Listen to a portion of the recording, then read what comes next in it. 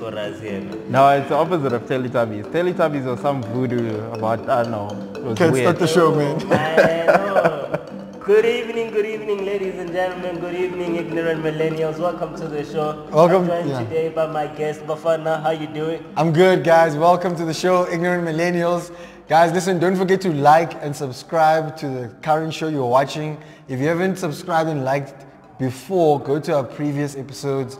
Join the Ignorant Millennials platform. Kat, thank you so much, man. Thank you very much. But we're not alone today. We're joined by like an African warrior here. Oh my gosh. You know, you can tell he's got his dashiki shirt All right then. and All right. everything. This is like a modern dashiki. It even comes in like a t-shirt. Calm down, peasants. Calm down. Where's the pocket of this dashiki? Dashiki is not complete without a pocket. It needs a pocket now. Okay. All right. Thanks, guys. Nice to be here. I'm gonna go now. No, we have you on the clock. Like, we have you for the next 25 minutes. Yeah. We have you on the show. Yeah. No, my name is Trevor Chikambure. I'm from Harare, Zimbabwe, but I've been here been in SA for 10 years. Okay. Yeah. All right. So what does Trevor do, man? You know, work for the man, make some money. Yeah. Yeah. Pretty much. I write code. I'm a developer. Yeah, that's what I do during the day. Yeah. And during the night? That's all interesting stuff happens. Yeah. On your typical weekend, man, what do you do on a weekend? Like, I mean, people have this perception that you guys are boring as fuck. Ooh, these guys being what? The developers? Yes. Okay. Well, I don't know. It's all relative, right? Someone might think I'm boring. I don't think I'm boring, but I probably am boring to a lot of people. I don't know. So, what is your typical weekend? Help us demystify. Like, are you guys really boring? Well, first of all, I don't know who me guys is, but as for me personally, what I do on a Saturday is usually make breakfast, play with the baby. Oh, daddy duties. Yeah, you know, Yeah. it's gotta be done. You know, that's good. Proud father. All right. Yeah. So today we're gonna like discuss a very, like, I don't know zero about this topic. I know there's no millennials, you might know, yes, I was a BA, whatever. But shout out to your fans. He's talking to your fans. Very little about the fourth industrial revolution. Yes. It's not political, but I've been hearing it mostly everywhere. Political parties, fourth industrial revolution. What is this thing? Yo, Bafana, what is this thing, eh? Look, I'll tell you what people should be thinking about it. Right. Okay. People should be thinking about it in the sense that the way that the world does business, which essentially is how we function within the society, right? How we are as people is facilitated through business. And so how do you use medicine? How do you use insurance? How do you use basic transportation services, right? The way you understand it now is about to change very drastically because of digital. So that's the wave that's coming. Trevor, I don't know how you've thought about it. Yeah, so I like to sort of go to first principles with things. So if you think of industrial revolution, it's the fourth, so there's allegedly been three. Yes. And what they've all meant is very different things. So like they made different things in the different industrial revolutions, and they used different things and so forth, but the effect on society was very similar at every turn. And each time, So the effect usually is to make something that human beings used to do before more efficient. By the end of the revolution at a mass scale. Yes. So you look at the first industrial revolution, clothes were now sort of where people wore the same clothes for months, years, whatever. Now because of the textile industry, clothes were a thing and people could buy and sell clothes, and they were cheap because they were being mass produced. Yes. So the process of clothing yourself, the process of finding clothes for yourself became a lot more quicker, and that's kind of the first effect, but there are many other effects. And similarly the second and third industrial revolutions, something became more efficient as a result of the revolution. So here I think it's exactly the same thing, but in order to understand what that thing is for us now, because we're in the middle of it, so it can look like something different. First industrial revolution, all they wanted to do was pump water out of wells.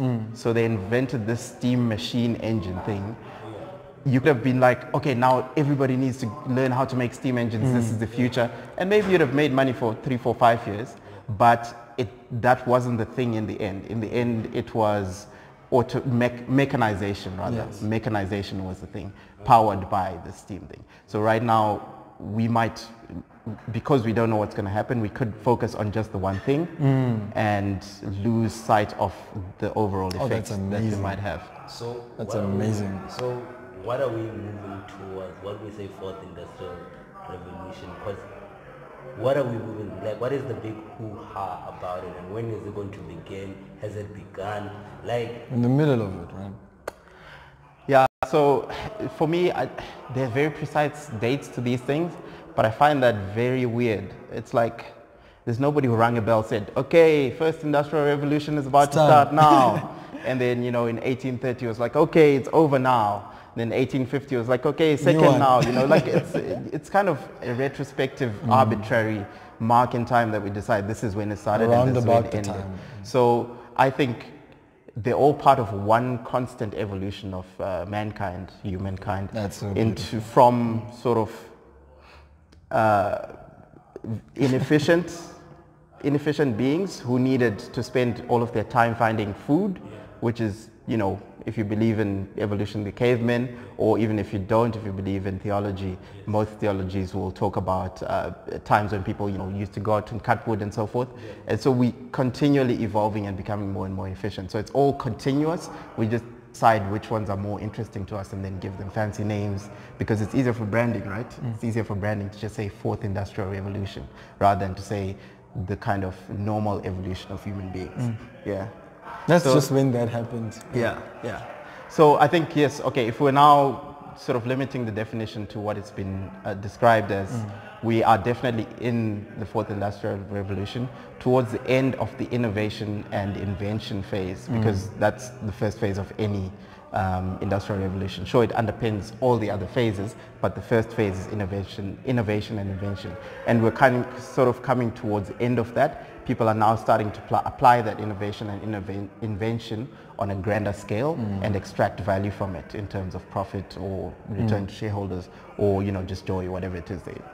Which touches on what we just spoke about before we started the show. Yeah. About like now as a result of all of these technologies and the internet and all those things that we are attributing to what has started that boom of the fourth industrial revolution. Yeah. You know, there are so many ways to now use it to improve and make things more efficient and better, safer, I guess, efficiency. So how should we, in a South African context, start empowering or growing our economy by, how can we take advantage of what's happening right now to address things like unemployment, poverty, and so forth? So here's where I think a lot of people are short-sighted about it. They're right, but only for a short term, for a short time. People say, you know, everyone must study maths, everyone must study coding. Yes. And yes, you should. I mean, those things are really good for various things, and more importantly for the discipline of the mind. They're good for that. But that's not the future. If you look at, like I said, first industrial revolution, if you had staked your future on building steam engines, like forever, in 4 or 5 years you'd be broke because everyone was doing it, everyone knew how to do it, there was a big factory that's doing it. So it was, you can do that and you can probably make money from it and survive and so forth, but it's kind of short-sighted. Here's where I think, because the biggest part of the sort of communications part of the fourth industrial revolution, because, you know, there's at least 3 sort of different parts to it that are happening simultaneously. The biggest part of the communications part is big data and artificial intelligence, right? And most people don't understand that. Me, I really don't understand it, but I do understand that it's something that seems to take a bunch of data and draw insights from it. You know, in a nutshell, that's what AI does. How it does it, ask a professor. Now, I know, because of the industry I work in, that some people, the main problem AI people and big data people have is knowing which data to measure, to collect, and you know what I mean? Yes. It's a whole discipline within that. Don't ask me what the name is. But that's where we can kind of liberate people, in that there's a lot of things that computers are good at doing things quickly. They're not good at guessing things. They're very, very, very bad at guessing things. Human beings are extremely good at guessing things, like comparatively. They're extremely good. And they're extremely good at creativity. So there's where human beings can plug in to say, sort of look at the AI. People need to find a way to present their data in a way that's easily understandable to any human being. The person then communicates some creation or some insight they can draw just from looking at it, and then that tells the computer program which data points are important, and then those are used in the AI process. Something along those lines. I think I've explained that terribly, but my point is that you can apply human creativity to AI, and that I think there's a gold mine there. Think about if you could ask small-scale farmers about plants and so forth. So right now what you do, you send a survey. Have you seen this plant? What does it do? Is it bad for the other plants? Is it good? Whatever the case.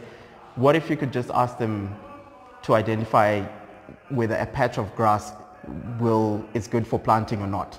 You don't need to ask them why they're saying that. Then you teach your program to learn, the reasoning that should happen, that should take place. That's what AI does. It takes in a bunch of data, it maps it to some answer. The human being just walks it through that by, looking at thousands of patches of grass and saying, no, that one will work, that one won't. So then it learns that. They don't need to know how to code a computer. They just need to know how to do what they do. Do you see what I mean? So that's where we can plug in human beings, and I think the person who does that is the person who's going to really shift the way we look at employment and kind of. So less people are going to be employed. Well, in the model I just described, those rural farmers, most of them only make money from selling what they grow. So if there's a drought, they're fucked. If there's, a bigger company that's selling, whatever the case, they're very vulnerable. But if they can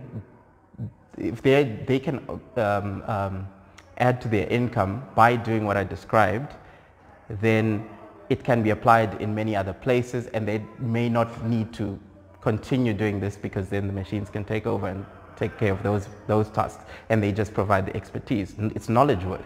No, 100%. But I hear you. But I just want to expand beyond the example that you just used. Like technology in general just means less people. Standard Bank closed 100 branches or something like that as well. Like most of these banks are closing branches and downscaling, and it's all technological because who still goes to a branch in inverted commas? So people don't frequent their branches as they used to go.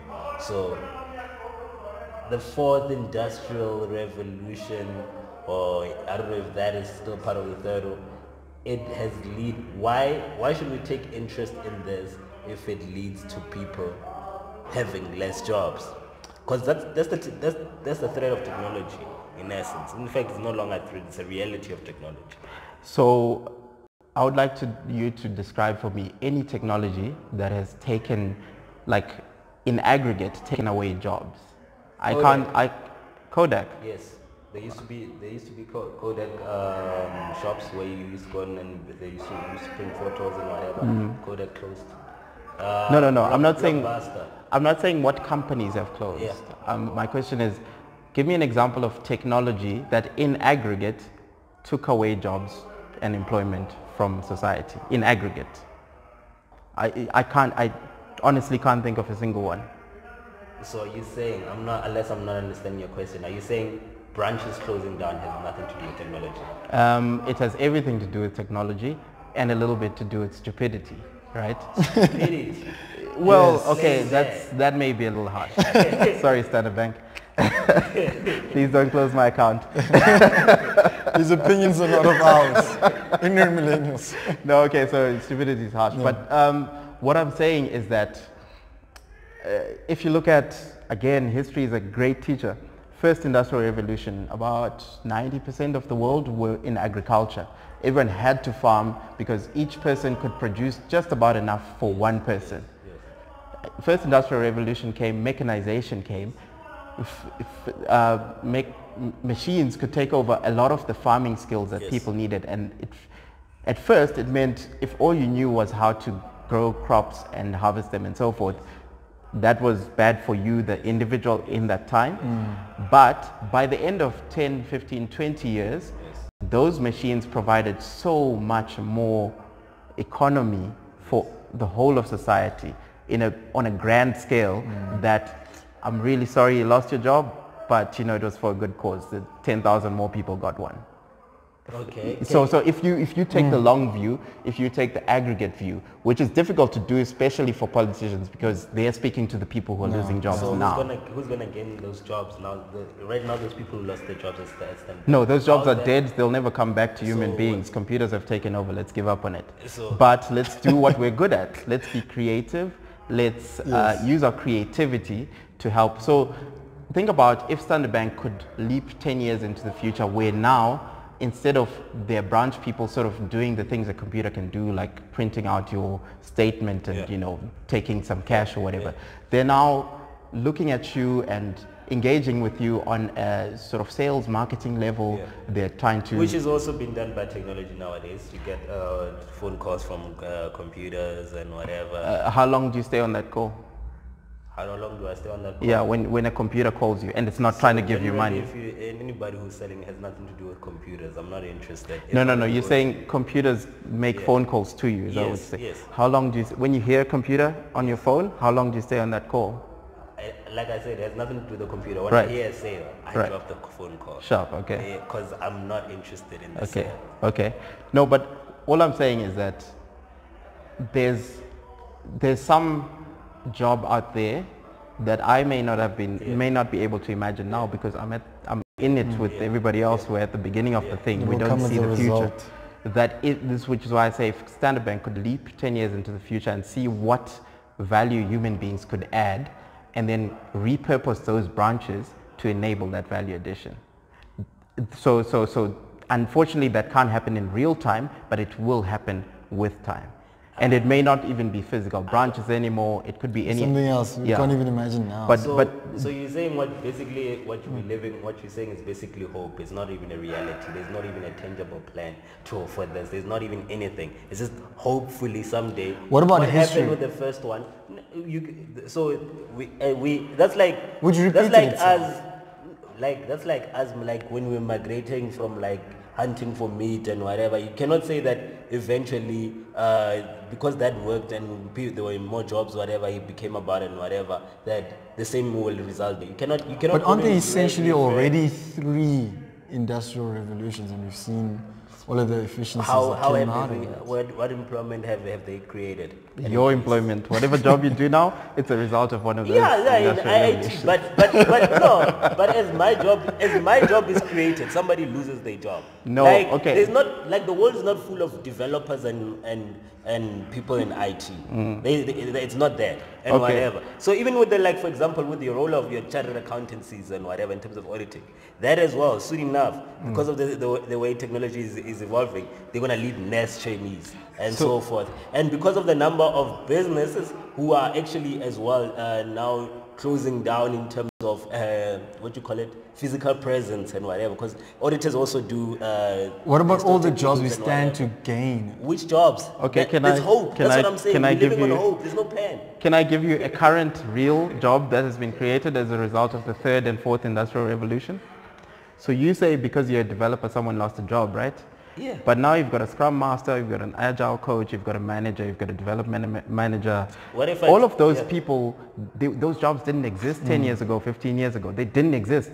And they're high value jobs. People get paid lots of money for this. So all I'm saying is at an individual level, for sure, people will lose jobs. But at a societal level, there are way more jobs that are created at the end of any technological advancement than are lost in aggregate. So if I understand, like personally, it's a scary thing. If you're gonna lose your job. I beg to differ with that, because if you look at global economic stats, jobs and jobs and jobs have been lost. You cannot say that is eventually gonna happen. If there's no physical plan, it's based on purely hope. It's based on hope, basically. I mean, even your countries like India as well, like the unemployment as well is shooting high and whatever. So that's the thing.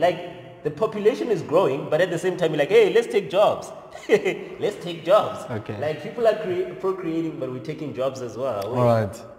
All right. Listen, this is it's quite a conversation, and I think we haven't had it in such an open way before. And platform, I'd love for you guys to continue this on our comment section. Please share with us on Twitter. We're going to talk hashtag I am Fourth Industrial Revolution. It's going to be on Twitter. Share with us what you think. What are your thoughts? Like, what are your fears? What are your hopes and dreams? Whatever it may be.